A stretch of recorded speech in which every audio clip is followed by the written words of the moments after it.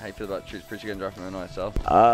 I knew a couple weeks ago it was happening when all the rumors started swirling. I reached out to Preston and talked to him for a little bit. Wasn't too deep, but not many people have been dropped off their team after winning champs. And it happened to me twice, and he's the first person that has been dropped off their team after winning champs. So I made sure to reach out to him and be like in a way, kind of like, damn, finally someone else feels my pain in a way. Like, not in like a, shit, dude, this gen I wasn't happy for him, but I think like a shared experience type thing, you know, I can relate to what he's going through, and I just wanted to tell him to keep his head up. Like, you know, he did everything that was asked of him. He won champs, won two other events last year out of 5. Won in 3 out of 6 events, one of them being champs. Half the events still get cut.